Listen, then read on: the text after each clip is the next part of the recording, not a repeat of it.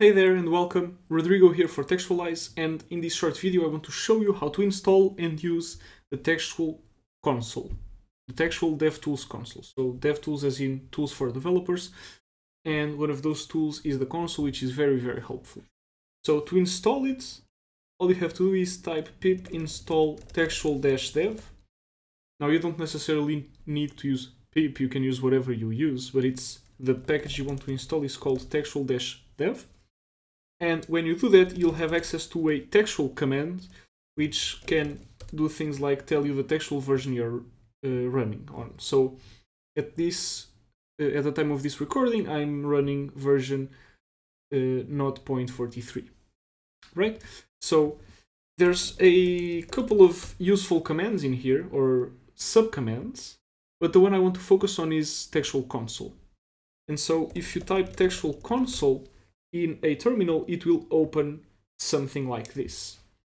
And now what this does is it lets you run your applications with the --dev switch.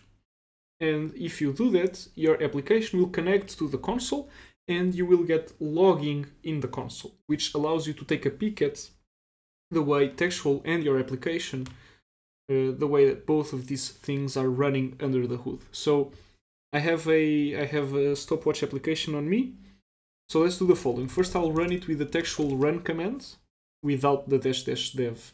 So textual run, and now the application is hidden in my directory structure. But this is what the application looks like. It has a couple of buttons to start stopwatches. I can stop a stopwatch, I can resume it, I can stop it for good and reset it. I can add stopwatches, I can remove stopwatches, I can do a couple of different things. And this is me just running the application. If I close the application, if I restart it, but then if I add the --dev switch, notice how by pressing enter, I immediately get a lot of different things happening in the console over here on the left. And so every time there's an event, every time there's a button click, an action that runs, clicks on the app itself. So every time there's something happening, it will show up in the console.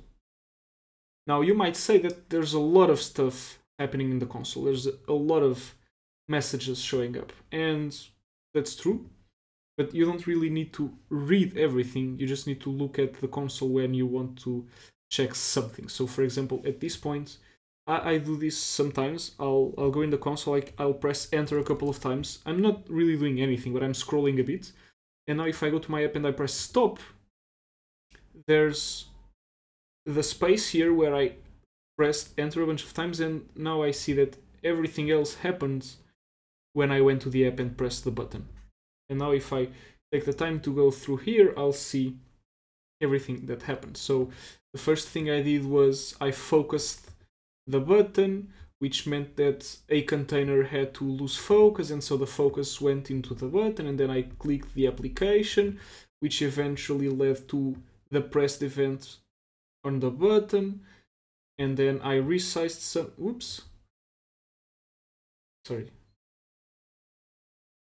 where was I? Right, so then I resized a couple of things because I hid one of the buttons and showed the other one. So you can go through the messages and see what's happening. Now before we stop, because I just want to show you the basics, let me show you a couple of other things that might be useful.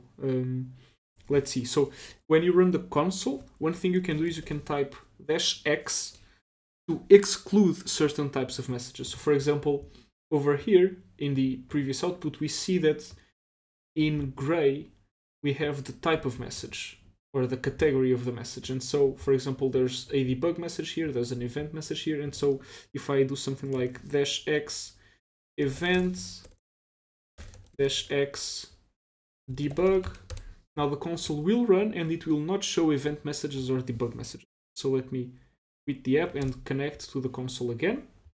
Notice how this time I only have system messages here. And if I press buttons, I don't see the event messages from before. But if I do something like press this binding here, I get the info messages that are associated with the actions. So this is a good way of filtering some of the console output. Now, 2 more notes. There are logging facilities that you can use in your Textual app to show messages on the console. And for something quick and dirty, you can always print something from within your app. So if you print from within your app, it will show up in the console.